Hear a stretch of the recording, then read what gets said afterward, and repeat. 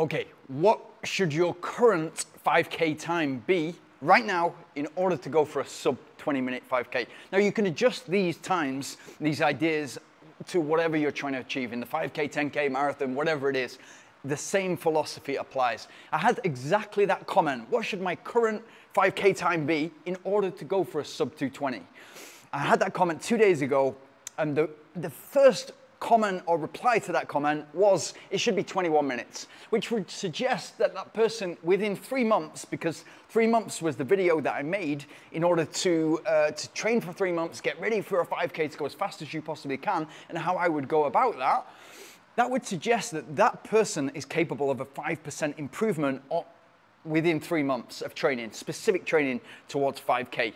So let me just tell you that we look at running often like a maths problem. And of course, if you think, 5% improvement in 3 months, and if you kept on doing that, then of course the sky's the limit. And within no time, you're going to be able to run a 30-minute PB. Of course, it doesn't work like that. But the way it also doesn't work is if you've kind of received a comment like that, what should my time be in order to go for a sub 20 minutes? Impossible to answer, because we need to know so much more about that runner. How long have you been running? What is your running background? How long have you been training actively? Maybe you had a football background or a swimming background or a cycling background, and you've brought that fitness across. We need to know what that person's complete view is, what their training structure is at the moment, whether they do a speed training within their structured week, whether they build endurance and how much endurance they've built. We need to know what they're currently at and where they've been before we can even start to answer that question. But here's the great part. So for me, and I'll give you my example in a second, but for me, you've got to aim high. And the reason I say that, most runners aim safe. And the reason why they aim safe is because they don't want to let themselves down, especially when other people are watching. And what they kind of perceive as everybody else is watching is maybe they told people, maybe they told their friends, maybe they told their family, maybe they told people who they work with, I'm training at the moment, I'm trying to run my fastest 5K. And this applies a lot more with the marathon, where it's a lot more sort of corporate, it's a lot more, and when I say corporate, a lot of companies will get involved in it, and then a lot of people in the office will be training towards a marathon. Some people will make it to the start line, others will get injured. And it kind of says a lot about your work ethic and how you strategically plan something. You should plan a training program and then the work ethic and the discipline in order to get to the start line and ideally in order to finish the race in your goal time. Exactly the same for the 5K. If you've put it out there into the world that you're training for a sub 20-minute 5K, it puts an element of pressure on you. And therefore, people try to stay safe. And so what they will say is, oh, I'm just trying to run a 5K as fast as I can. And that's what you should say. I'm training for a 5K right now. So don't put pressure on yourself. Don't say the time that you're aiming for, because you're setting yourself up to fail. But in actual fact, what you're doing is succeeding all the way from the moment that you've decided to implement running as a regular thing in your week and life, and the fact that you've signed up for something and you're going to put your hat in the ring and say, I'm going to go for it on that day. And I've got a magic number in my head, what I want to achieve, and that would be amazing if that turns out. But I'm not going to put the pressure on myself by telling my family and friends. Keep that a secret, because the wonderful thing is then you get to surprise people. And surprising people with your accomplishments is so much better than saying, this is what I'm going to do and this is what I'm going to achieve. If you think about if you think about social media, it's all about what people are going to do. And we often see kind of the final finished result, maybe the Ferrari or somebody's business gets to sell and it's multiple figures in the millions, etc. We don't get to see the graft and the hard work that goes into it. With running, your result will let people know how hard you've been working. And even if you fail, if you go for something and you fail, and you don't quite get the result that you're looking for, it still doesn't mean that you've not done the work. You can do the work and fail. And that's quite beautiful if you think about it. The fact that you can really go for it and your expectation can be so high of yourself that you fall short. You should never be embarrassed by that, never. But let me get back to the point of the 5K.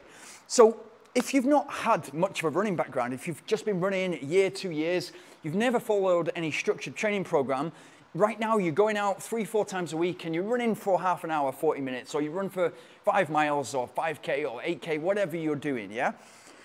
All of a sudden, if you say, right, okay, from this day, I'm going to train for this race. I'm going to put it in the diary, and I'm going to put a 5K in the diary, and I'm going to train for 3 months specifically. And that's going to be 10, 11 weeks of dedicated training, where I'm going to do Wednesday a faster session, an interval session, and then Sunday I'm going to start gradually increasing my long run. So I'm building my endurance, I'm building my stamina.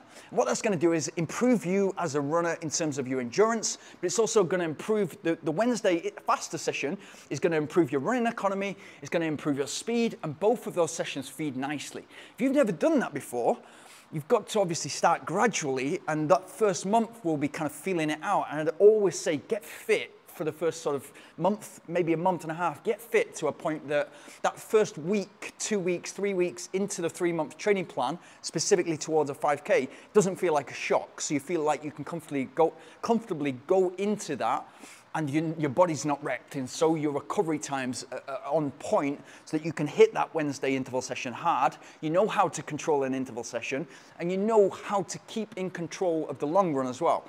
So you're getting as much super compensation from those 2 key sessions, and they're boxed in by recovery runs and easy runs. And you understand the principle, all of a sudden you understand the principle of running a recovery run and an easy run, and what the real purpose of those sessions is, which is to recover so you can hit the long run hard and you can hit the interval even harder, yeah?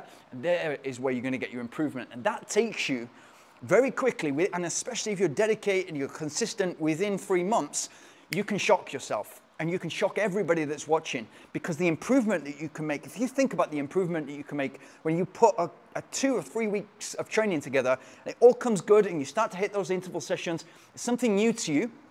And so you're treading carefully, you're taking it easier to begin with, but then that starts to work and you start to see the improvement levels. If you're disciplined enough to make that work over a 12-week period, over a 3-month period, you can shock yourself. And so it doesn't matter what your current time is for the 5K. If it's 27 minutes, if it's 30 minutes, if it's 35 minutes, it doesn't matter if you've got very little background in running, or even if that's a year, 2 years running, but you've not implemented any structure. It's the structure, and especially the speed work and the long run, boosting your endurance and then boosting your speed, those things are gonna have the big impact. And so most runners are going out there and they're just doing 3, 4 runs a week, and they'll just go out there and run, and they run at the same pace all the time. That is the majority of runners. And so when they run a half marathon, they run a marathon, of course they're gonna run it a little bit slower than the runs that they've been doing most of the time. But if you can execute that structure, put it in, again, you can shock yourself. And there's no problem in taking 10 minutes off your PB if you're really structured for 3 months. So what I'd say is don't jump to what you think is possible based on what you've done so far if you've not been running for very long. Focus on, okay, how fast can I run for 1-2 minutes? How fast can I run for 1-2 minutes? Okay, it's all about improving that speed endurance so you can improve or increase the amount of time that you can go at that speed. So check yourself by saying, okay, I want to run 5K as fast as I can in the future. So let's get fit for this training program first, and let's understand the interval session is key, and the long run is key. So let's get to a point where I can do 12 times a minute or 20 times a minute. And that feels quite comfortable for me. I've got 60 seconds rest in between. And then at the weekend, I'm doing a long run, which is 10K. I'm going to increase that just by 10% every week. So it's 11K the next week, 12K. But my body is able to take on that, absorb the training, because I'm doing the recovery runs and the easy runs easier enough in between. I'm dedicated, I'm committed, and I want to shock myself. And no matter what, I'm going to do that 5K on a specific date, and have that date in mind because you want to be held accountable. So don't think too much about times of what you can improve, but don't think about what you've achieved so far, but think about what you want to achieve. And if your goal is to run 20 minutes for 5K, you can do that if you train specifically for that pace. And that's going to involve a lot of speed, a lot of kilometers at that speed of 4 minutes per kilometer, but also improving that endurance, and then a little bit of work faster than 4 minutes per kilometer, because you want that first 3-4K to feel quite in control during the race of a 5K. So yeah, good luck. I love comments like that, so please keep them coming. If you've got any questions at all, leave them in the comments below. And also I keep asking you, I keep forgetting to ask you, but like, subscribe, and put the notification bell on. Thank you.